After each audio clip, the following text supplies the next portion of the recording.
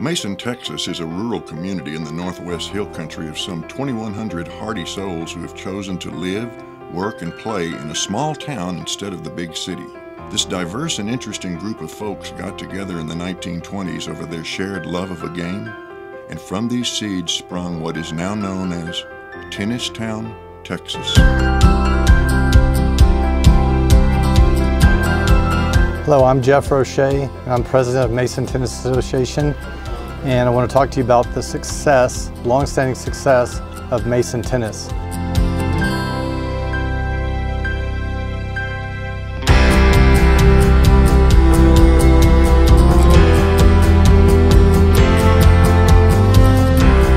When I think Mason Tennis, I think of the generations of players that have come through and put that hard work in. Tradition has to be the key on it. A lot of time and effort and hard work has gone into what we've built over the years, and it's gone back, you know, a long time ago. Students that are willing to sacrifice things and do anything in order to succeed.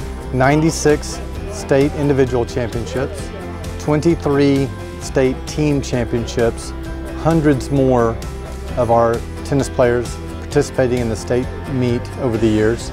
Just a long-standing tradition of excellence that this community has been proud of. I want to thank you personally for all the time and effort and hard work and financial commitment that you have given over the years to make Mason Tennis what it is today. Like with any facility, it takes maintenance, and MTA has done its best over the years to maintain the facility. But this latest project that we are trying to undertake is beyond the scope of MTA's yearly revenue. And so we come to you, our community, and our neighbors and supporters of Mason Tennis to help us out with this project. The needs are specific in that we have 6 of our 10 courts that are cracking, the foundation is cracking, to the point where they're beyond patching. In all honesty, they become a safety concern. And we're worried that if these needs aren't addressed and these courts are not fixed, we might not be able to host the tournaments that we host on a yearly basis. This is a place that everybody wants to come because of the fact that it's got such visible, the courts are so visible. You know, we've had schools come in as far away as El Paso and Tyler, Texas, from Amarillo to McAllen that have come in here to play and play tournaments with us. Lots of colleges that come in here and play because they like the facilities.